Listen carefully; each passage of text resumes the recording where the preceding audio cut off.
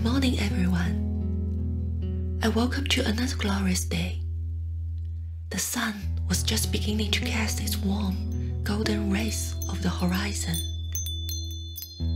As I stepped into my garden, it was like walking into an enchanting painting.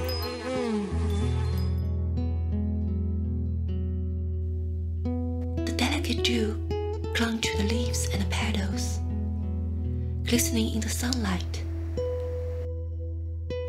My roses were in full bloom, their intoxicating fragrance wafting through the air. It was a symphony of colors, scents, and sounds. A perfect morning in the embrace of nature.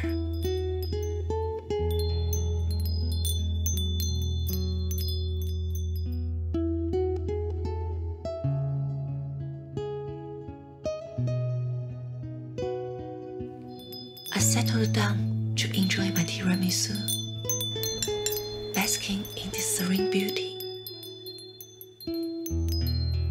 Just as I was relishing the sweet, creamy layers of my tiramisu, the melody of the garden was interrupted by a sudden, startling crash. And there it was, my precious Kalanchoe, tragically broken.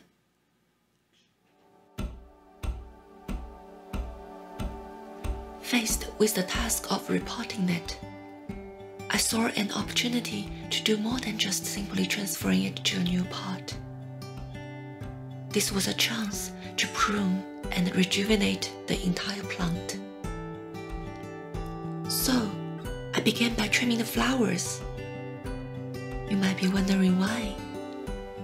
Well, flowers consume a large amount of nutrients, and right now, my Kalanchoe needs those nutrients for recovery.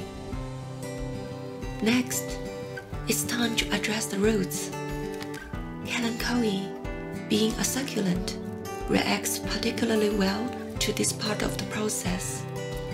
Cutting off some of the older roots can stimulate new growth and contribute to a healthier plant overall. It's a bit like hitting the refresh button on the plant's life.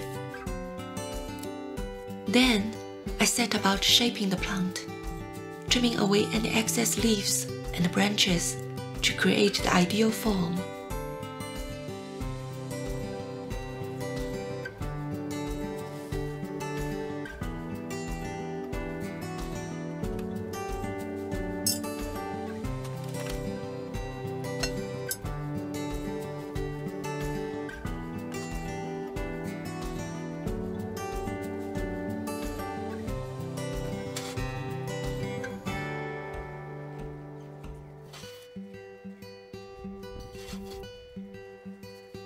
These cuttings won't be discarded.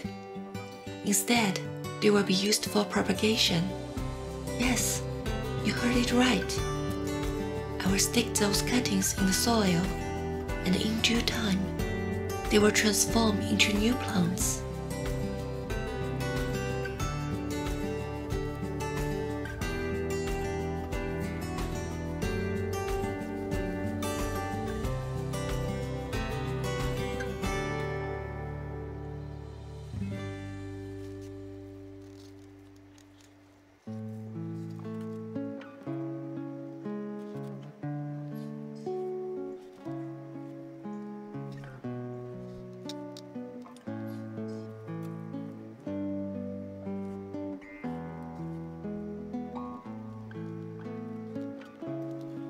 Fast forward to 2 months later, and the magic of nature has taken place. Those cuttings that were once part of the broken Kalanchoe have started a new journey of their own. They've grown roots, strong and ready to support their new lives in their own pots. As I carefully place each cutting into its new home, there's another important step to consider: picking off the top bud. By leaving only 2 pairs of buds, we allow the plant to grow fuller. But if you have a tall one and prefer a standard shape, you don't need to remove the top bud.